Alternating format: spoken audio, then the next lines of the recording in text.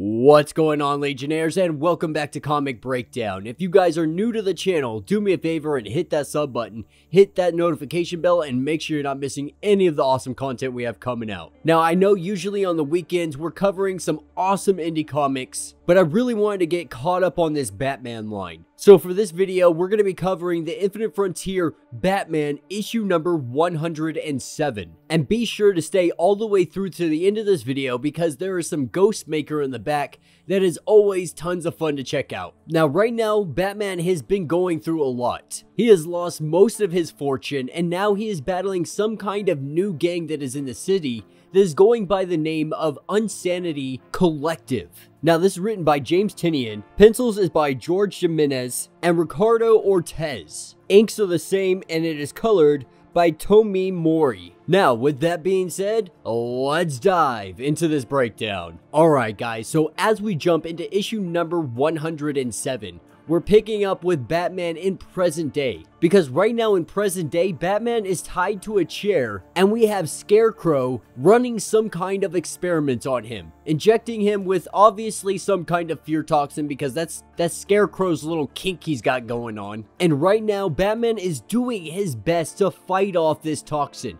To fight off whatever Scarecrow is trying to do to him. And the only thing keeping him on the brink of sanity right now is trying to remember how he got captured, how all of this began. And that's what will bring us to where the last issue left off, inside the mayor's mansion, where there is a Scarecrow left there to kind of scare the mayor, or at least that's what it appears to be. And that's what will bring us to the past, with Batman showing up at the mayor's mansion to do his investigation, to figure out exactly what happened. Now, while Batman is sneaking around this house, trying to get to the spot where he needs to do his investigation, on the news, we hear the hysteria about this Mr. Wiz, the individual who is in charge of the Unsanity Collective.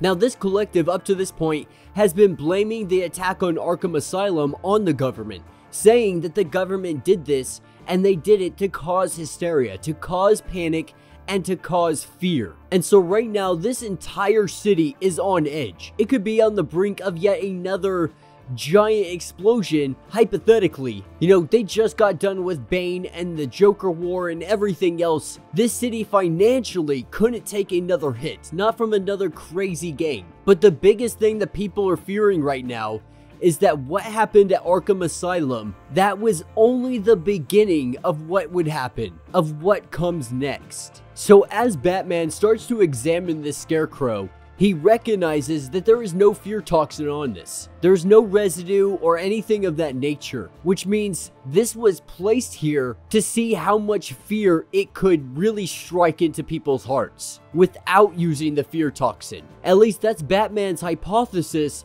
on this so far. And so more or less, this is a fear attack that doesn't need the toxin. And panic is the entire purpose of placing this Scarecrow in the mayor's house. But as Batman is continuing up his investigation, this is when the police sneak up behind him, which I don't understand how the police snuck up on Batman, but we'll let it go for the sake of the story. Renee Montoya is behind him with a bunch of her police officers, and they tell him not to touch anything else, that he needs to leave this place. Renee's giving him the opportunity to walk away. And Renee lets him know that the mayor, he doesn't want any vigilantes working on this case. It wants to be straight up police work.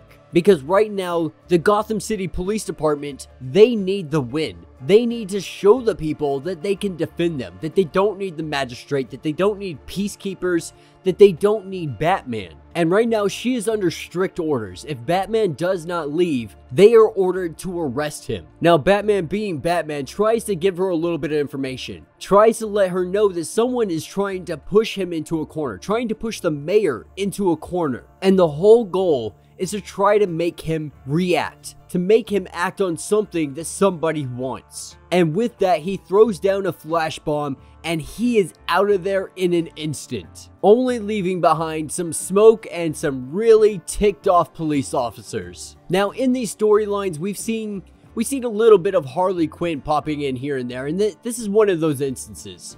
We see her pop in to deal with an escaped inmate from Arkham Asylum. That inmate being Benji Fink. going by the name currently Stabbo. He is broken out of the Arkham Asylum and he has gone on a stabbing spree, stabbing people all up and down this place. Now Harley, she comes up, gives him a good knock to stop him from doing this because she's trying to be a hero. She's trying to be Batman's sidekick, or at least that's what she's calling herself. But while she's dealing with Stabbo, this is when she has a police officer come up and tell her to put her arms up. Has her at gunpoint, and Harley, being Harley Quinn, turns around and hits this dude in the head with a bat. Kind of being more reactionary to her old impulses, not realizing that there are a bunch of police officers standing right behind him, all calling on him for backup, saying that now Harley Quinn is an associate and accomplice of Stabbo. And so she's in a real tight predicament right here. But this is where we see Ghostmaker pop in, throw some smoke, and be able to get Harley Quinn out of there without being detected. But that's what will bring us to the clock tower. Now, up in the clock tower, we have Batman and Oracle having a conversation, because right now things are getting pretty bad in Gotham City. And Oracle, they've been working on some new bat signals, a way to keep in touch with Batman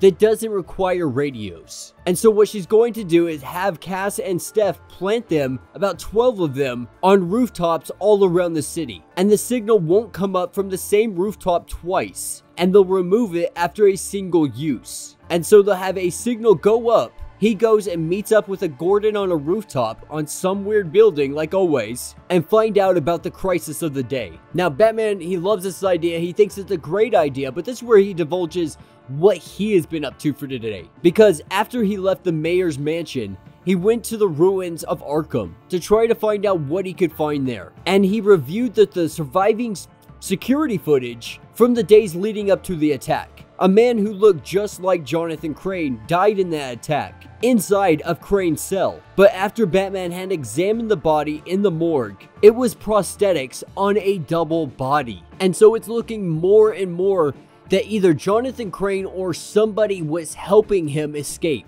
It looks like Jonathan Crane had been out of Arkham Asylum for quite some time. So it is quite possible this Scarecrow is the one behind what happened inside of Arkham Asylum, to try to make it look like Jonathan Crane had died inside of that. And he's starting to piece a lot of this together, trying to figure out exactly what Scarecrow is after. He knows that there's going to be more of these Scarecrows popping up. They're not going to be filled with fear toxin or anything like that. He's trying to see how far he can push the entire city to its breaking point without using any kind of chemicals in play. But there is still a large piece of this puzzle the Batman is missing. And he feels like the Unsanity Collective, he feels like they have something to do with this. He feels like somehow they are at the root of this. Because over the last few days, they have robbed some of the biggest media corporations inside of Gotham City. And so it appears that they are here also at play, trying to drive the city into some kind of frenzy. Now, the issue is Batman, he needs to get close to these guys. And no one has been able to do that. Anytime cops come around, anytime anybody comes around, these guys scatter like cockroaches. So Batman is going to have to do something he hasn't done in quite a while. Batman is going to have to go undercover and try to join the collective. And that's what will bring us to Midtown. Now, currently in Midtown, we have Mr. Saint working a late night. And as he's working, his assistant comes in and lets him know that he has been cordially invited to a ceremony to honor Sean Mahoney. Now, we know this guy to be Peacekeeper number 1. The guy who, quote unquote, kills Batman in the Future State event. But this is still in the early stages. So Mr. Saint is still eyeballing this guy for the role, to see if he would be the sufficient candidate to be able to take up the mantle of Peacekeeper number 1 and be able to do what actually needs to be done. But this is when he hears a voice. Hearing this voice, he dismisses his assistant, tells her that, take the rest of the night off. And as he gets up, walking over to the window, he peers outside, only to see on the opposite side, on another building, there is Scarecrow. And Scarecrow is letting him know that the fear in this city is catching on. And right now, it is spreading like a virus through the city, through the people of Gotham, and Scarecrow tells him that they need to speed up their process, speed it up for the next experiment. They need to kick it into the next phase before they face any more interference. And that means some people are going to die, and Mr. Saint, he's going to have to deal with that if he truly wants to be able to build his magistrate and save Gotham City. And so it appears up to this point that Mr. Saint, with the best of intentions, is trying to save Gotham City, thinking that the magistrate is the best course of action, but he's doing it through evil means. He's working with extremely bad people like Scarecrow to be able to push this forward. But that's what will bring us to the Narrows. And skulking through these alleyways, we have a disguised Bruce Wayne making his way to a secret door. A door guarded by a man. And we have Bruce Wayne looking goofy as all heck, walking up to this man and telling him that he wants to join the Unsanity Collective and that he wants an audience with Master Wise. But that's what will take us to the Ghostmaker part of this issue. Picking up on the Ghost stream, Ghostmaker is getting done with some extracurricular activities, we'll call them, and his partner's in the bed not wanting him to leave, wanting him to come back and have some fun, but he lets them know that he's got a mission to do, he's got things to do, but they can eat up all the food they want, they're more than welcome to hang out for a little bit, so on and so forth. And this is where we hear Icon update him on what's going on. He was cutting it close, he's only got like 2 minutes until his drop zone. And so with such little time, we see Ghostmaker suit up and get ready to get going. Now, while he's getting suited up, Icon is letting him know that there are some kind of strange readings coming from this place. Weapons that the computer system can't quite decipher. But the Ghost stream has also confirmed that the DNA signatures of 5 of his key adversaries are on this island. This is in addition to the surveillance 5 times more advanced than what's on the GhostNet. So they will be able to track his movements from the moment he lands on the island. But Ghostmaker, he always loves himself a good challenge, so this is nothing that it would deter him. And with that, he jumps out. And the place that he is landing is Devil Skull Island. And this is where we see Madame Midas, the richest person in the world. Now, her ancestors, they were among the first merchants who founded the East India Trading Company. Since the dawn of the modern era, her family has been in every piece of illicit business transactions that touch the Pacific and Indian Oceans. This woman is earning $1 million every 30 seconds. All of the American superheroes, they have no clue of her existence because she wishes to keep it that way. She has always maintained staying invisible. But then her hand is forced because she keeps losing shipments to one individual. That individual being none other than Ghostmaker. And as of this morning, the vigilante has costed her roughly $118 billion in losses. And this is really starting to hurt her business, because now people are scared of Ghostmaker. They're scared of his retribution, they're scared to come across him, so a lot of them are backing out of these deals. And so she hired Instigator and Razorline, Brainstorm and Kid Cowie. She brought all of these individuals in to try to figure out how they can defeat Ghostmaker, because all these individuals have gone up against him and they have lived to tell the tale. And so she has gathered all of them here to pick their brains for information, because she wants to kill Ghostmaker herself. And Brainstorm tells him, like, what I want to know is how you plan on killing him when the rest of us has failed. Not only that, but no one knows where to find Ghostmaker. No one knows where his base of operations is. No one knows his true identity. He is literally a ghost to them. Most of the world doesn't even know that he exists. So how could they possibly find him, let alone be able to hurt him? But this is when Madame lets them know that they don't need to find him, because she leaked the location of where all of them are, of their location of where they're sitting right this second.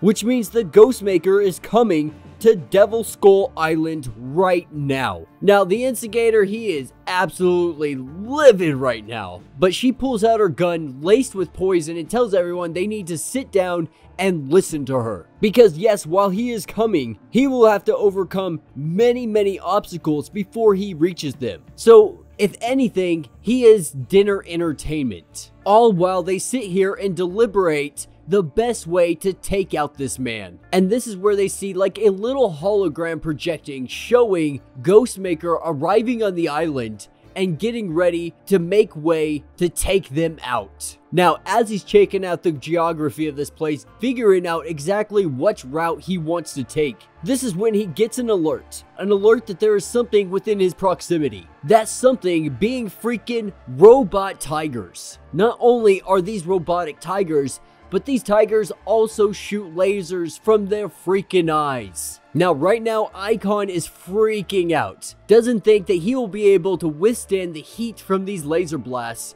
But he tells Icon, like, I programmed you to have fear because I don't have any. But I'm gonna handle this situation. I've been waiting for a good challenge. I've been waiting for a good surprise. And this looks just like a challenge worthy of Ghostmaker. And that will be the end of this issue. So let me know what you guys think down in the comments. You know, like I have said 100 times about these Batman runs, I am thoroughly enjoying these Batman runs. They're a lot of fun.